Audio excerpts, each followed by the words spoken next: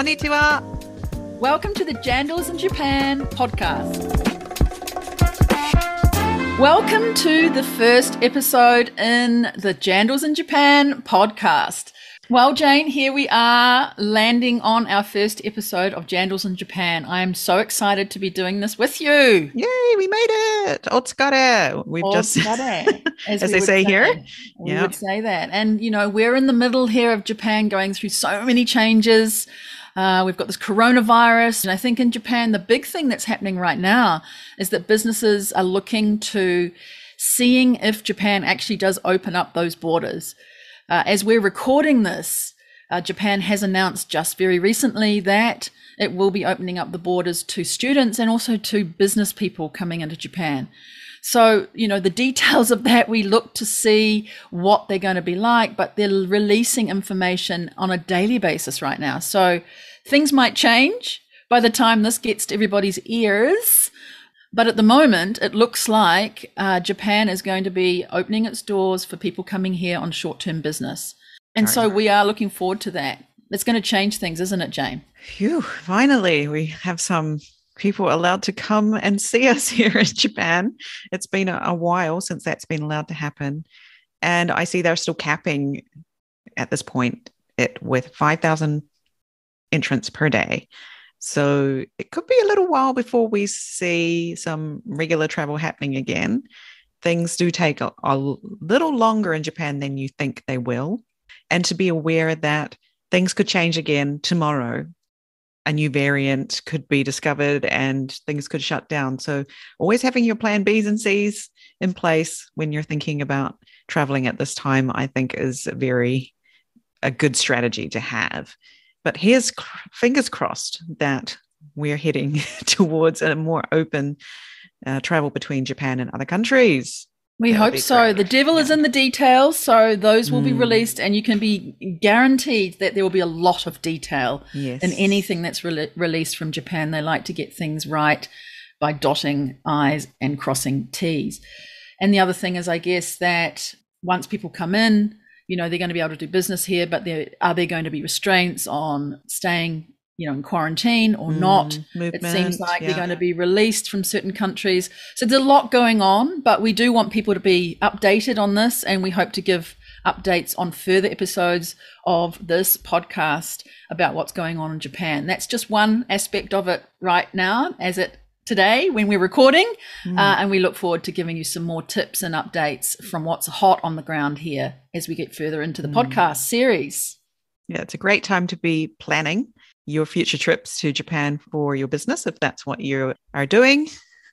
And we have some great tips coming in our episode for how you can do that, and with a lot of success from our first guest.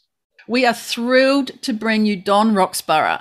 He is well known in Japan, in the business community here, and is a member of the Australia-New Zealand Chamber of Commerce and Japan Executive Council.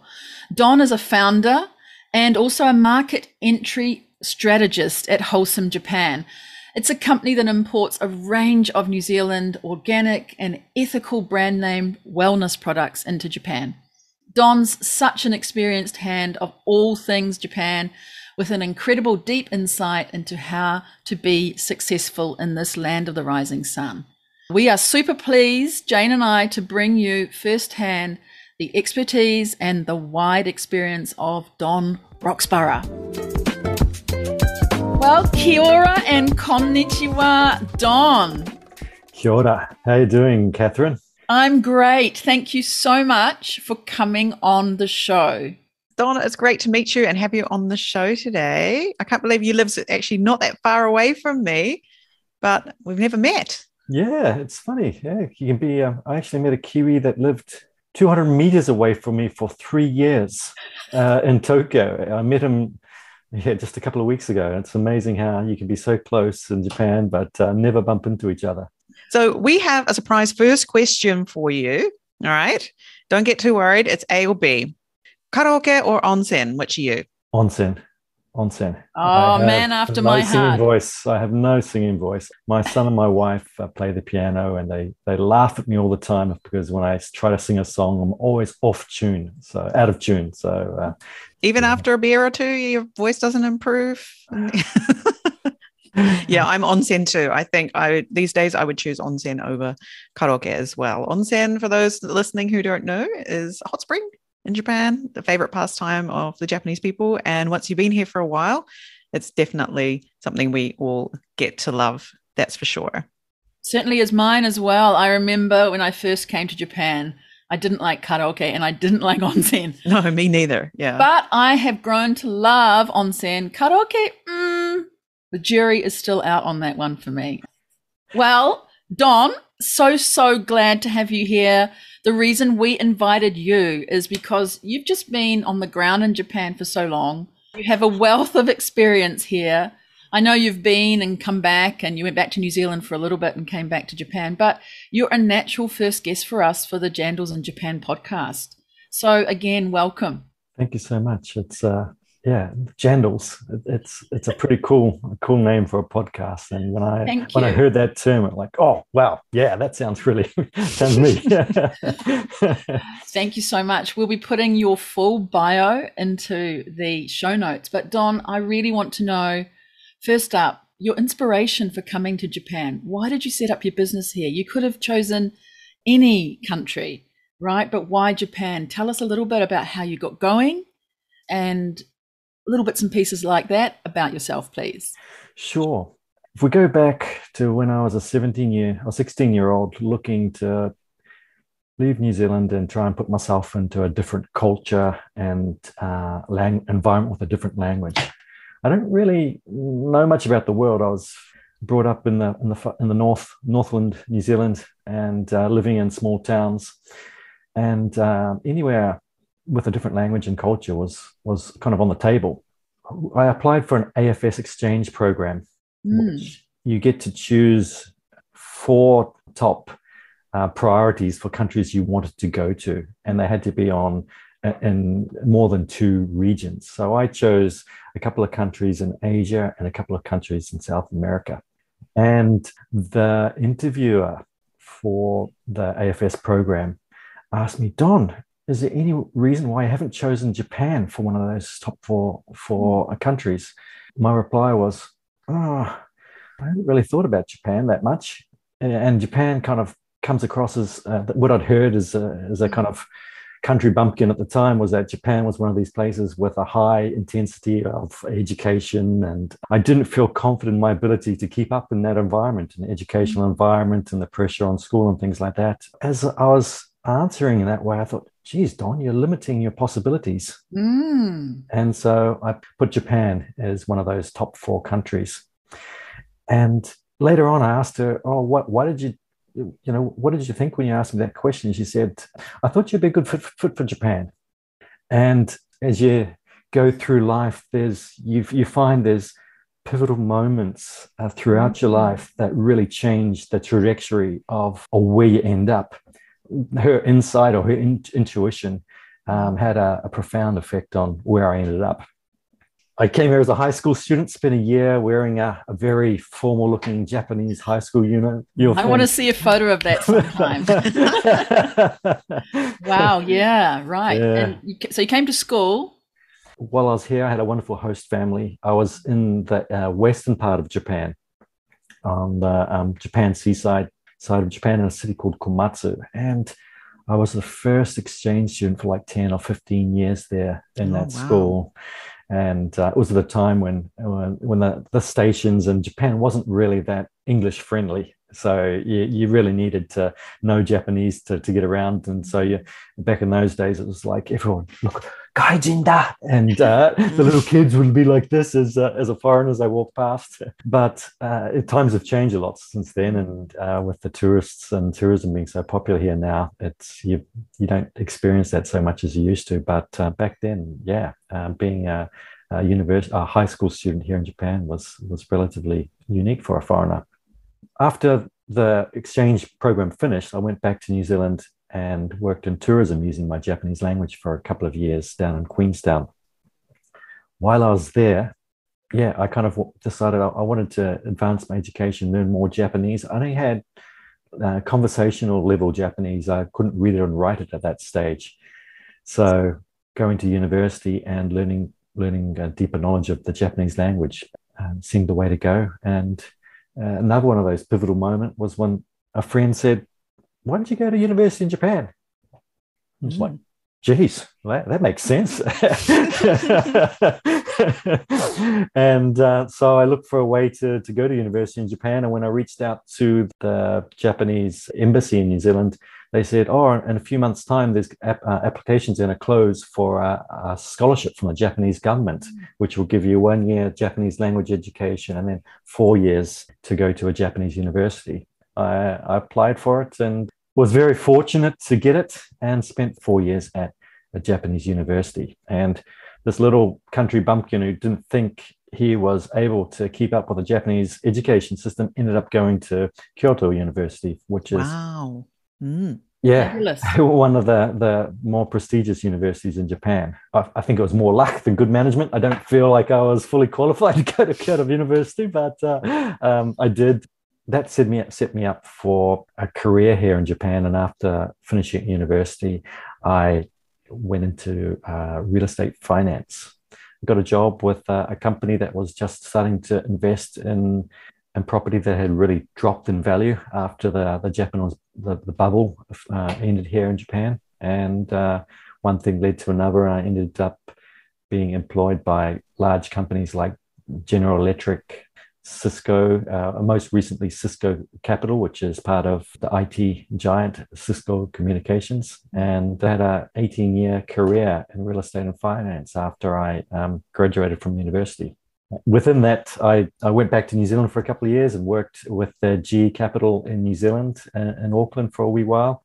When I went back to New Zealand, I thought, I'm never going to be coming back to Japan. I'm going to be living in New Zealand for the rest of my life. And this is 2003, but one thing led to another, and I found myself back in Japan in 2007.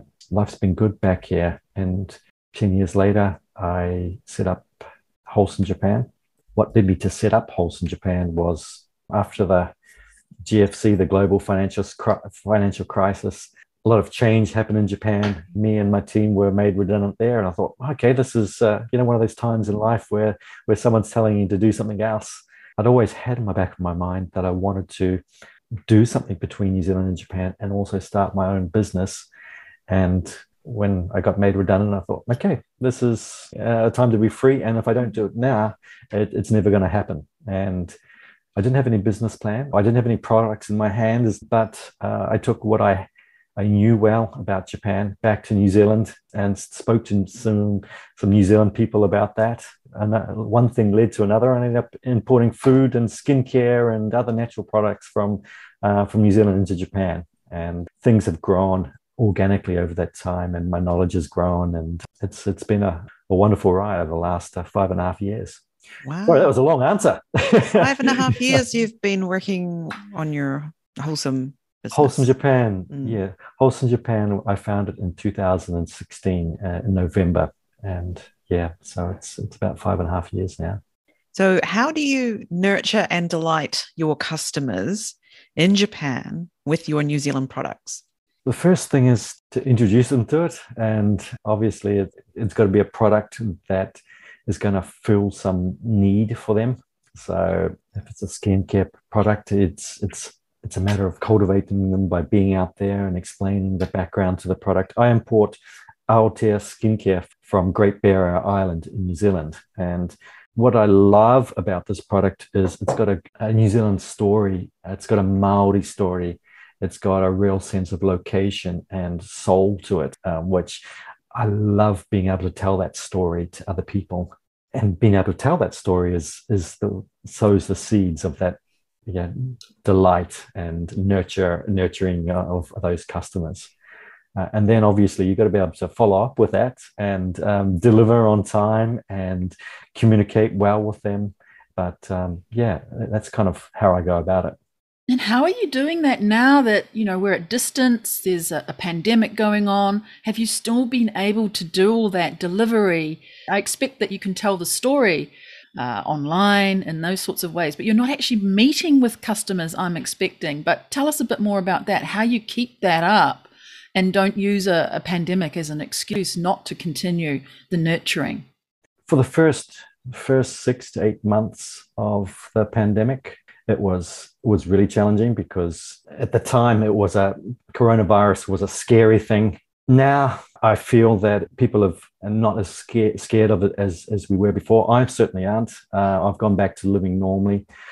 I think there is ever increasing distance between, in some ways, almost like what I'm doing is on the front line, on the customer facing front line in some aspects.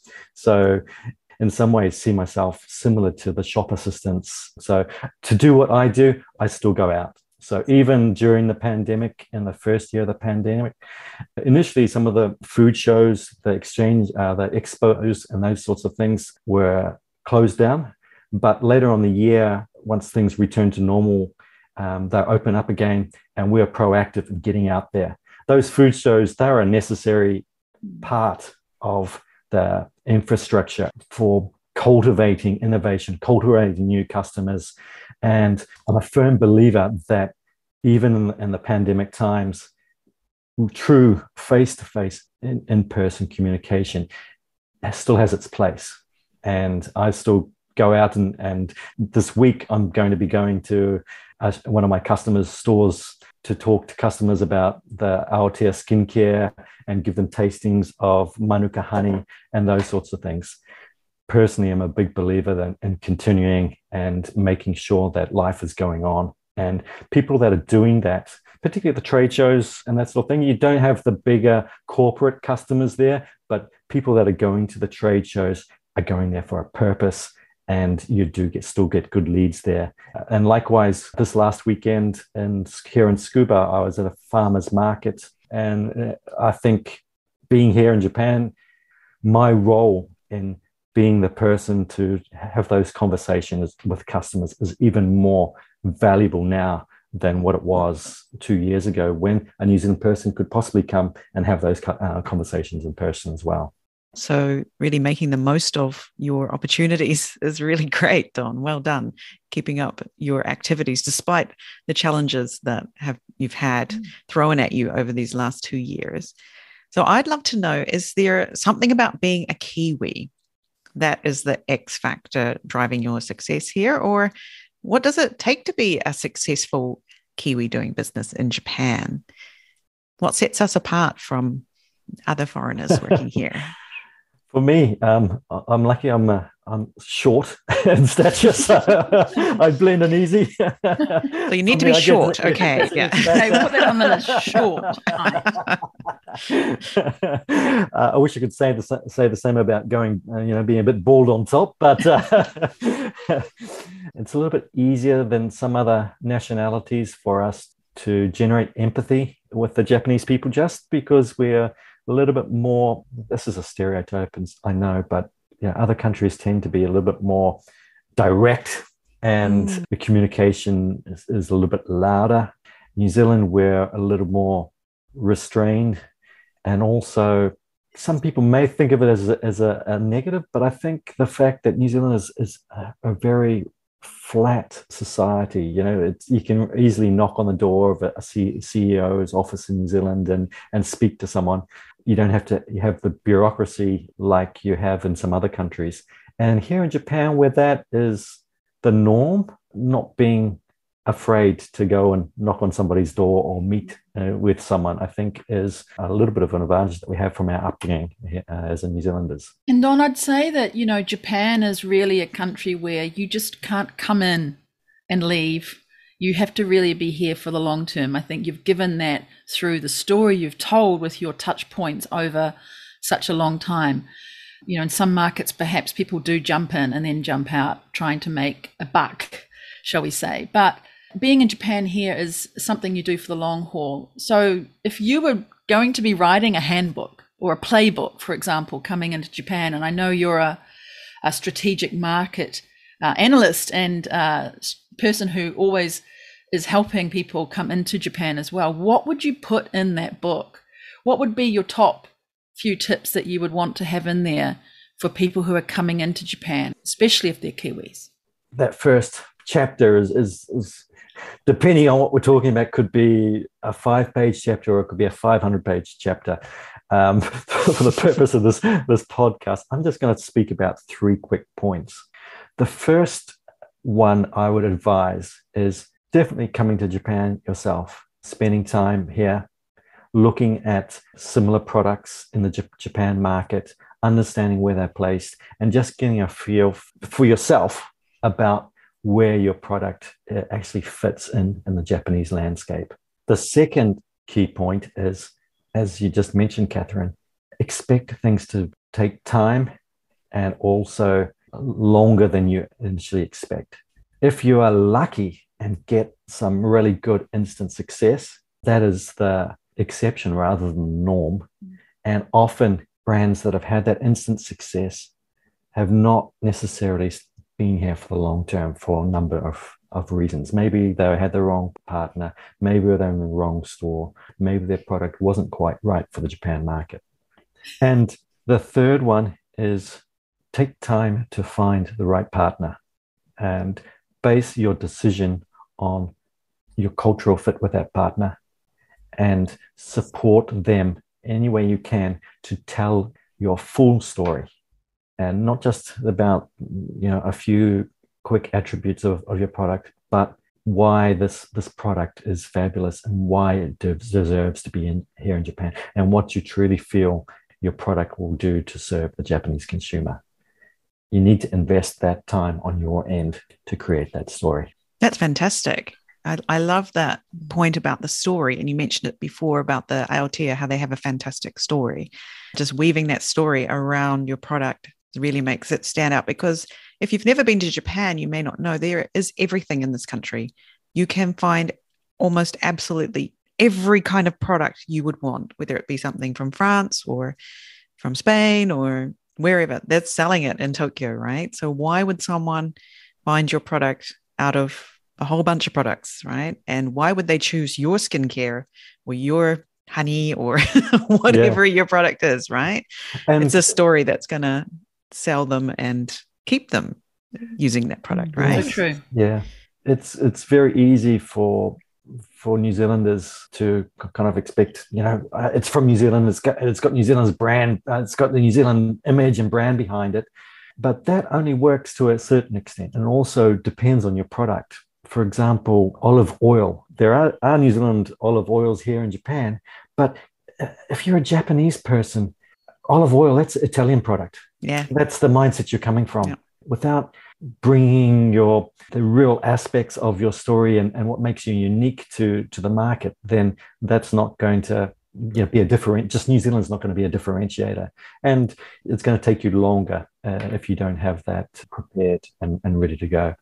So what would you say, I mean, you've given us some 3 great tips. What would you say would be a pitfall that people need to be careful about coming into the Japan market where they can get tripped up easily? The biggest pitfall I think a New Zealand company might be susceptible to is just sending a product, sending a few bits of information and expecting your partner here in Japan to do the rest for you. And that's not a recipe for success here. You need to support your partner, and you need to make sure that your partner is really the right one to be telling your story as well, and support them in those efforts where you can. I think that's right. I mean, that's the whole meaning of partner, isn't it? It doesn't mean that somebody does everything for you. Thanks very much. You're in Japan. You do it all for me. It is really a partnership, a joint activity. I love that you've touched on that point. I think too, Don, we've heard some real negative comments about Japan, and I just want to go there for that topic, because people will say Japan is, it only speaks Japanese. It's so hard. It's so complicated. It's too hard to go and do business there. I want to say that that's kind of a myth in my book. You've been here a long time. I've been here 20 years. Jane, 20 years as well. We know it's not that hard. How about for you? Tell us about some of those myths. Is it really that hard in Japan? Or is it somehow not as hard as everybody thinks? It can be hard if you're expecting urgent, immediate success. It can be hard if you're underprepared. In my key product categories, for example, as a food exporter, if you're underprepared means not knowing your ingredients, not knowing what additives might be in them, not having those on good formatted lists, not having done the key basics right on the New Zealand side. And just because New Zealand doesn't have the same regulations as Japan doesn't mean that you shouldn't know those details that the Japan government's going to ask you for as you bring your products in. Personally, I'm grateful that that myth is still out there. It means that the products that do take the step to come here have a bigger chance of success. And when people have heard that myth, I would invite them to just think back to what I mentioned earlier in the podcast about me being this little country bumpkin worried about whether I was going to be able to survive a year in a Japanese high school. That Japanese high school experience led me to totally different things in life. And Japan is one of those markets where I firmly believe that can be possible, because that attention to detail and knowing your stuff is a good discipline to have if you're an exporter, no matter which country you're from.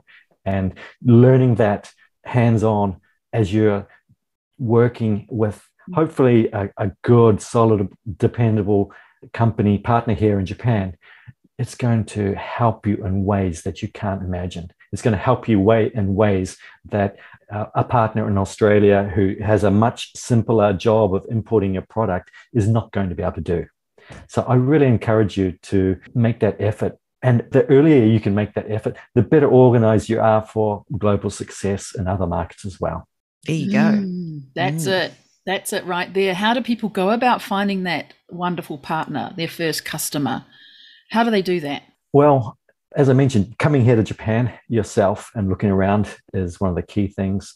NZTE is a very good resource. We've also got the ANZCCJ here in Japan, which are another potential resource. If you personally have any other connections to Japan, whether it's through customers in other markets, I've heard of people being invited to try and bring their products to Japan through their connection with distributors or companies in Hong Kong or Singapore or other places. So reaching out to your network is the best place to start. In most cases, you'll be quite surprised what you have in what resources you have in your network. And also, reaching out to others in the market as well, and not being afraid to reach out to people doing what you're doing in the Japan market and saying, I've got this product. I'd like to bring it to Japan. If you don't mind, would you mind spending 30 minutes of your time just to give me your thoughts and share a little bit of advice with me? That's kind of how I would go about it if I was on the New Zealand side. Awesome. So now it's time to dust off your crystal ball and let us know, what do you think might be coming up in Japan? Are you seeing any trends, or people who are just thinking about coming over from New Zealand who are planning now to come to Japan? Something that you are noticing that they might be able to take advantage of in the near future? Attending multiple trade shows here in Japan over the last 24 months, I've seen an increasing number of companies exhibiting vegan products, also alternatives to dairy and other products like that are slowly increasing in their visibility in the Japan market. And also SDGs, sustainability, those key global initiatives have hit Japan. Japan is trying to catch up with where a lot of other countries are in that space. And there are lots of opportunities here for companies that can really talk about how their products are better for the environment.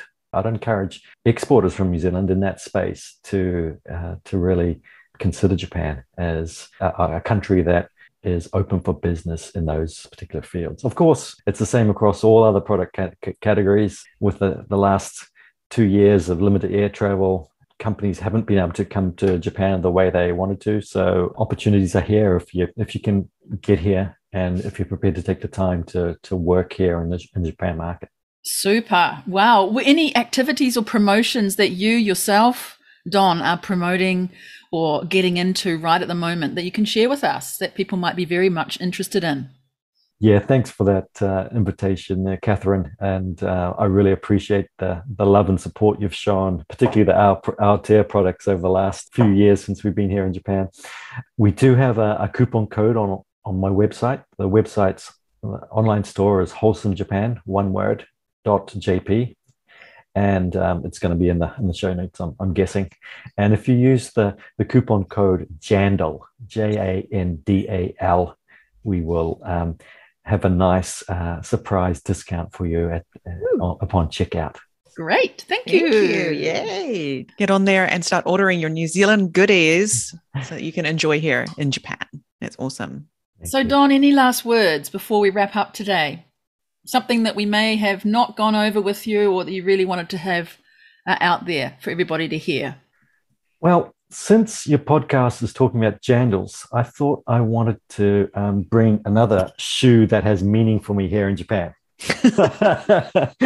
We're on Zoom right now, and Don is holding up what looks like a trainer, but well-used one. Tell us about it. It's a trail running shoe. And the reason why I wanted to talk about this, because it summarizes a few things that we've spoken about in the podcast. First of all, I started trail running seriously here in Japan as a high school student. So I started my trail running here in Japan as a teenager. So I wanted to bring that to the conversation. And also, to be successful in Japan, I think a trail running shoe shows some of the properties of it. You need to have good grip. You need to be hardy. You need to be something that's good for the long distance, for a long run, and don't necessarily need to be pretty. You just need to be designed for the right purpose and something that people are going to love to use. There you go. That's awesome. Love it. The analogy of the trail running shoe. That is so I thought you might be going to bring out like a geta or something like that. It's, we were talking about jandals, but no, the trail running shoe is the shoe you want to be wearing for those long distance, long-term relationships. So amazing. I love that. And we need to take a photograph with you with that shoe because that's really symbolic. I really want to say thanks so much, Don, and congratulations on being such a successful jandal in Japan. And thank you for telling us your story today, your journey, your tips for success, some of those pitfalls, and we've really enjoyed speaking with you. And I hope everyone's going to take on your advice and be a very successful jandal in Japan as well. Thank you. Thank you so much, Catherine. Thank you, Jane. Thank you.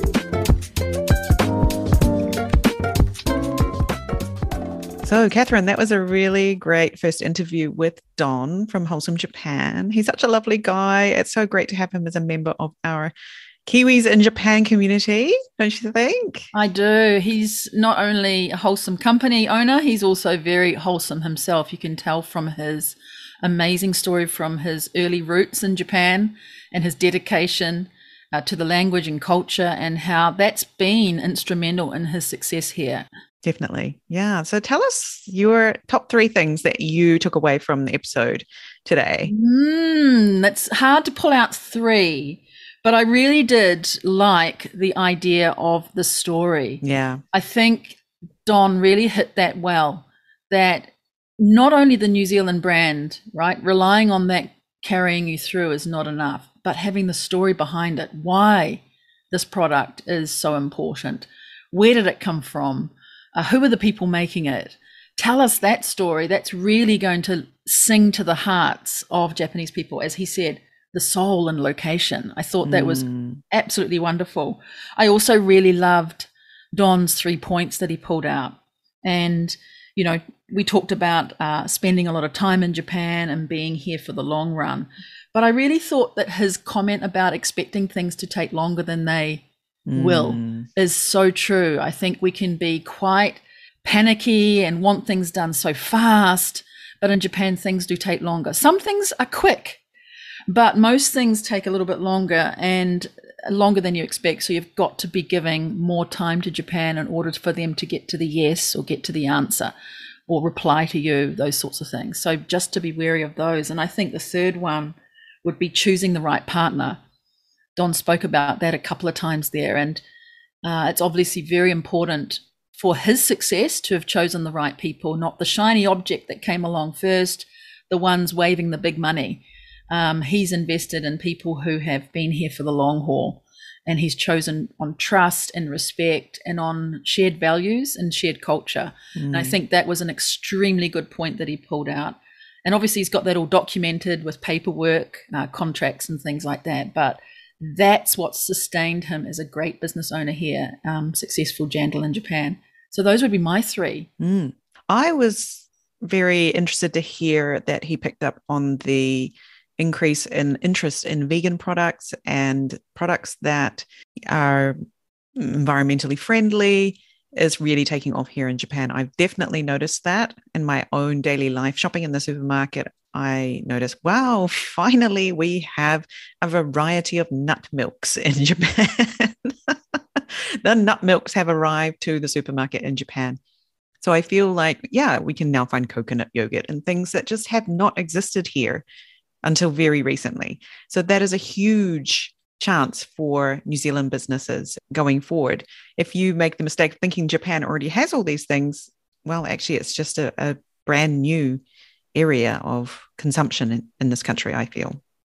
I agree. I think there's a real turn from what was probably considered as an outlier, vegetarianism, to now moving through those areas, as you say, veganism. I mean, now I think people in Japan are understanding the difference and looking for those they didn't products. know the difference. Looking for those products. Yeah. So I'm so excited to see what's happening in Japan in that way. And I think that is an absolute goldmine waiting for New Zealand companies to come in and have an adventure with in Japan, because I think it's completely doable. Awesome. Alrighty, and Don was very generous to provide a code for our listeners, so make sure you use that. If you're in Japan, you can purchase his wonderful New Zealand products. He's got peanut butter, Pics peanut butter, and what else has he got? Aotea beautiful products, Aotea skincare. He's got Manuka honey as well, coming from Aotea, and another brand I know he's also put through as well. And he's got his food, his health bars, crackers his health and bars, bars. and his crackers. Very yummy, Yes, yummy things great. on there. All great stuff. So yeah, the Jandal discount code, please use that and take advantage of it. And let them know that you heard him here on Jandals in Japan. Tell them what you thought. It's great to support and also give feedback to people when they have done a good job like he has. So we're really happy to have had Don on first. He was just superb. Thank you so much, Don. Yeah, thanks, Don. Awesome job.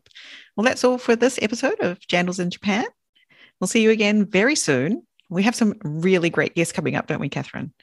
We do. Keep this on your Make radar. sure you subscribe. Subscribe. Yeah, subscribe so you get it automatically delivered to your favorite listening device.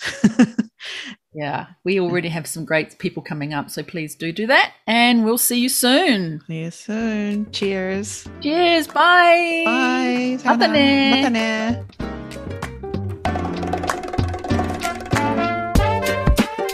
Thanks for listening. Make sure you check out our guests' links in the show notes. This podcast is brought to you today by Catherine O'Connell Law and Pod Launch with Jane. If you have a great story you think should be on the show, come and find us on LinkedIn or Instagram. We'd love to hear from you. See you next time. Matane.